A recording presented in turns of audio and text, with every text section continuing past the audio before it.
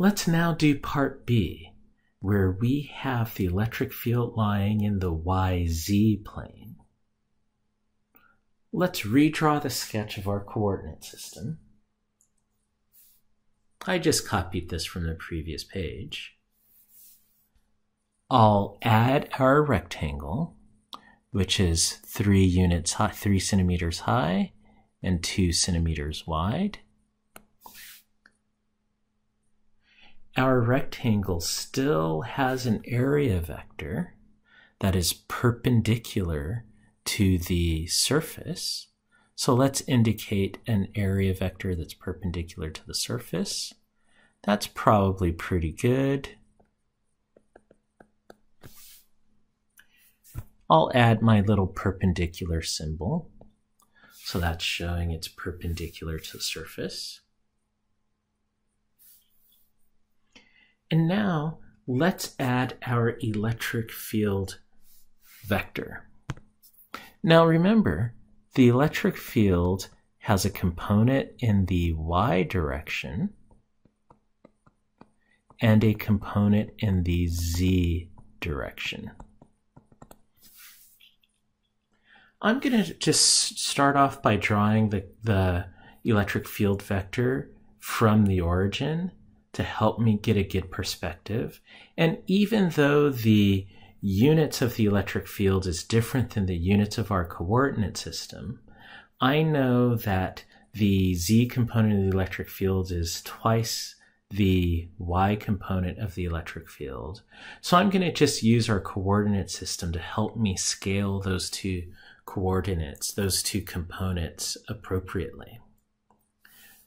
To do that, I see that the z component of the electric field goes out basically double the y component of the electric field. So I'm coming out 2 along the z, and then if I go up 1 along the y and create a parallelogram of those two components, we end up with the electric field vector being parallel to the zy plane. Well, if we did that, let's go ahead and move that to where our area vector is.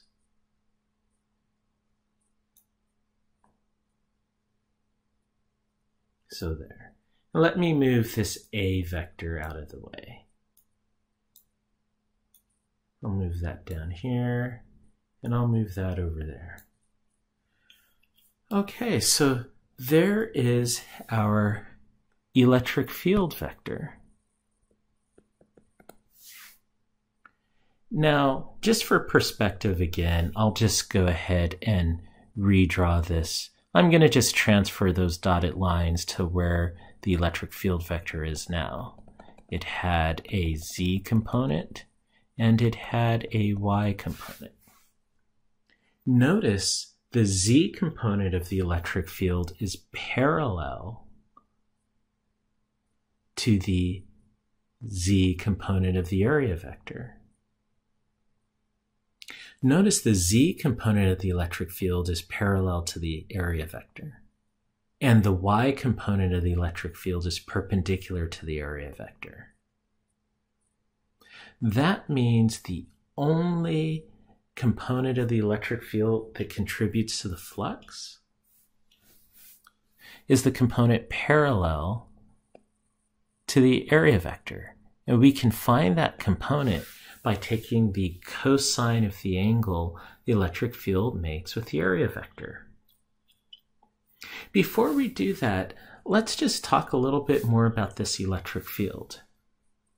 This is a uniform electric field that's crossing the surface, and I'll try and give some perspective here.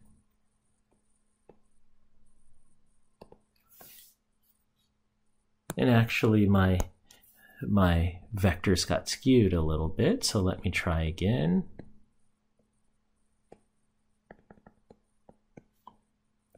So again, we have a uniform electric field. However, this time the electric field crosses our surface, our rectangular surface. Now, this doesn't give us a real good perspective of the electric field. Let's change our orientation. Let's change our orientation by looking straight down from the positive x-axis. When we look straight down from the positive x-axis, the z-axis will be going to the left, the y-axis will be vertical. The units of the y-axis, I'll just go up to 3 because I know our rectangle is 3 centimeters high. And along the z-axis, I'll go over 3 like this.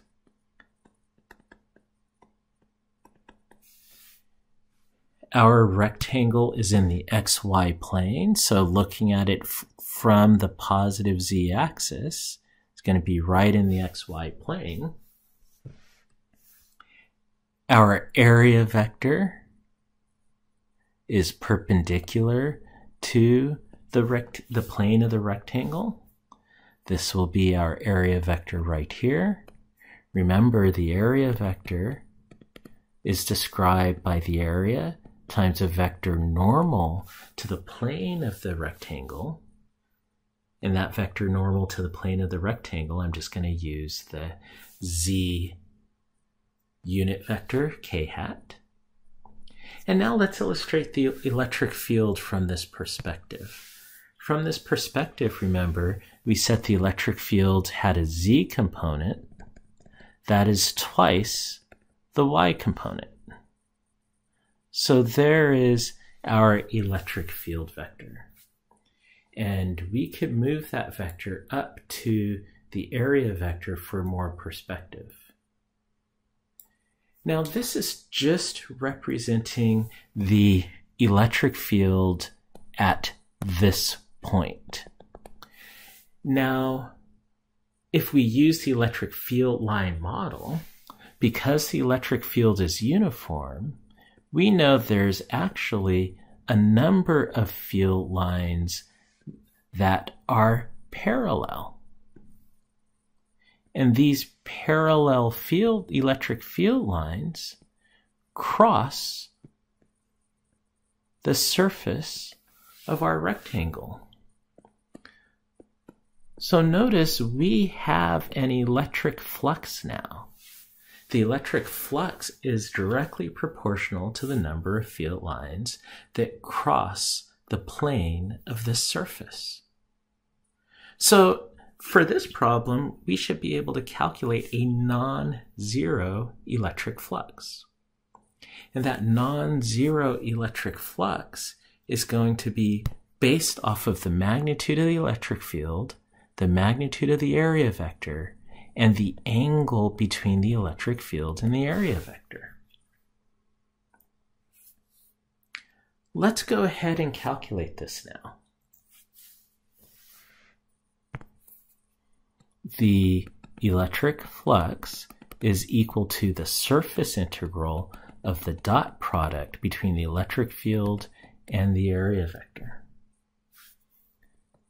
The electric field has a y component and a z component. The area vector has just a z component. If we take a representative square of this area vector, that gives us the area differential.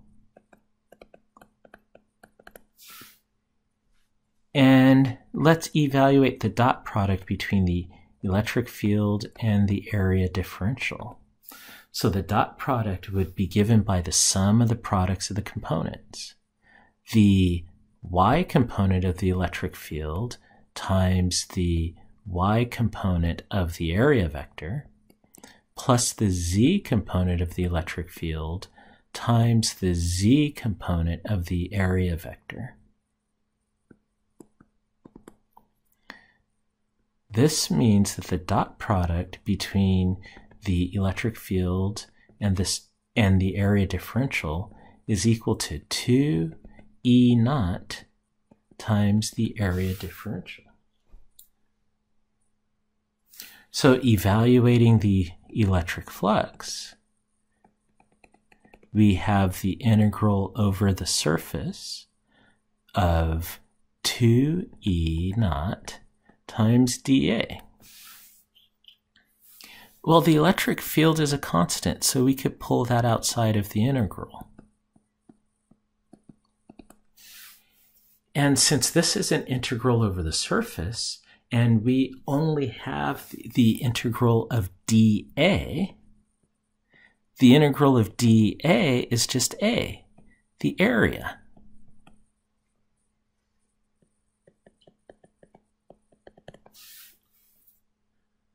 Well, let's evaluate this out. First notice that this is non-zero because the E naught is not zero and the area is not zero. So the electric flux through the rectangle for part B is given by 2. E naught, we said, was 50 newtons per coulomb. And the area vector is 6.0 centimeters squared. That means that the electric flux is equal to, let's see, that's 100 times 6, that is 600, and that's going to be to 2 sig figs. So we'll remember the 2 sig figs at the end. So that's 600 newtons per coulomb times a centimeter squared. Let's go ahead and convert from centimeters to meters.